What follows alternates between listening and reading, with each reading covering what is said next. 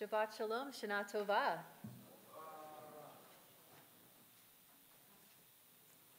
It's amazing to be here with all of you tonight. I hope that many of you enjoyed the delicious family dinner that we had outside on our patio, deliciously prepared by Miriam Cosberg and her team of assistants. Yashar Koach, and thank you. So delicious. And so because this is an evening that for me feels like a family dinner, I wanted to share some words of Torah as if we were sitting at the dinner table together. And if you have been in this congregation for a while, you might have heard me teach before. If you've been around a lot in the past couple of months, you've definitely heard me teach. And I'd love to do some teaching tonight so we can all learn together. Usually we pass out a piece of paper at this point, but this night, please turn to page 14 in your Machzorim. Now, the first thing about this Machzor that you probably noticed and is a little bit unusual is that both the left and the right-hand pages have the same number. So if you find yourself a little bit confused trying to find page 14, I do not think you are alone. I was like, where is it right now?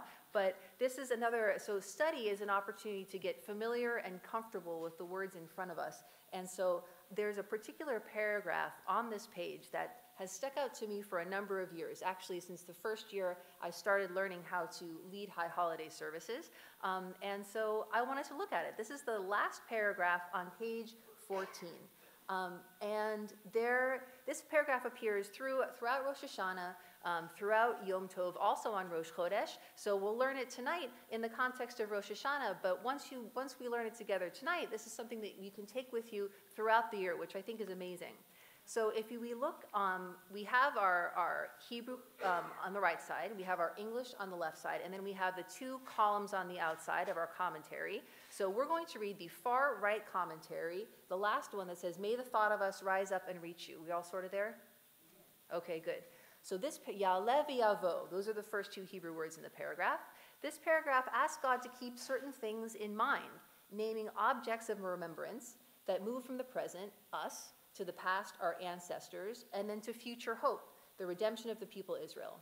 It is recited on every festival and new moon, though some scholars think that it was originally composed for the Rosh Hashanah liturgy since it emphasizes remembrance, because the traditional name for Rosh Hashanah is the Day of Remembrance. Okay, so that's a great commentary. I hope you noticed not only that the page 14 is the same number on the left and the right side, which is unusual, but we have a lot of really wonderful and interesting commentary in this Machzor that I encourage you to explore throughout the holiday season. Okay, so now we're going to go to the left side of the page, the last paragraph that starts, "Our God and God of our ancestors." We there? Okay. "Our God and God of our ancestors, may the thought of us rise up and reach you.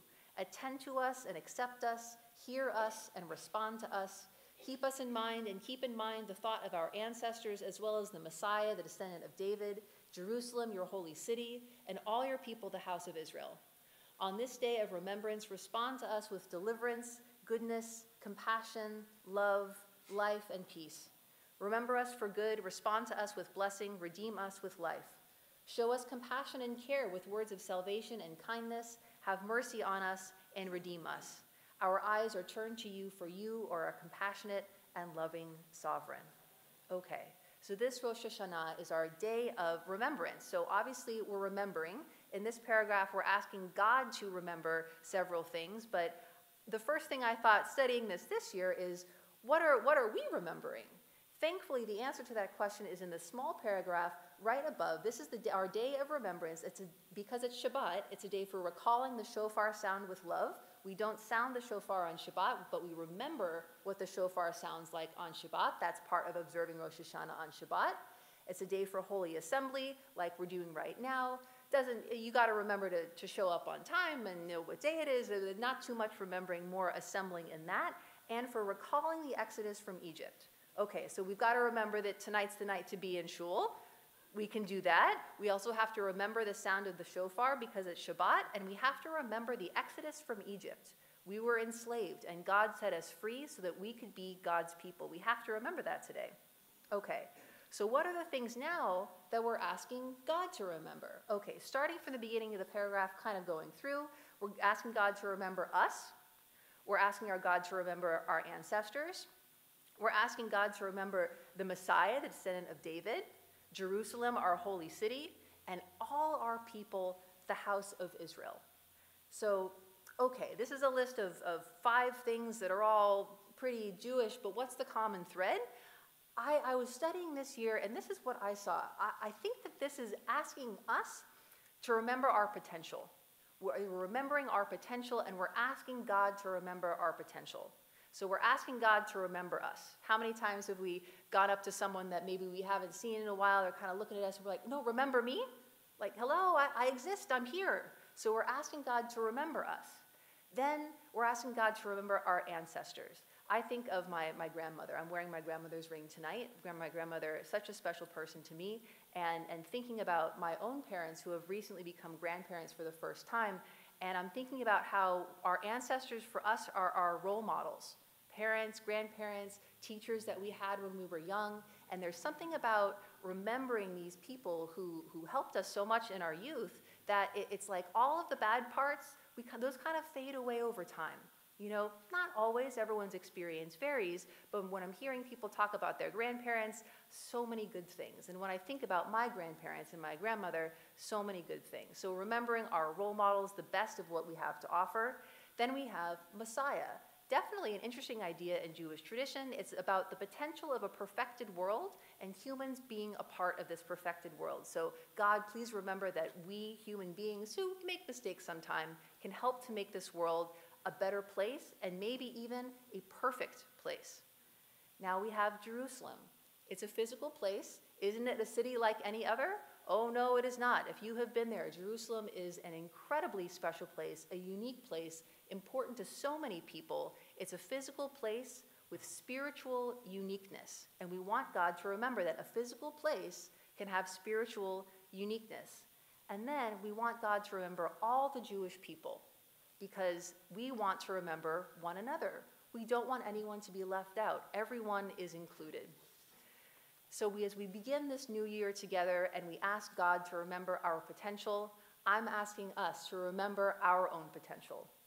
We're reflecting on our errors at this time of year. That's what this time of year is for. But the point of reflecting on our errors is not to beat ourselves up. It's to move beyond them.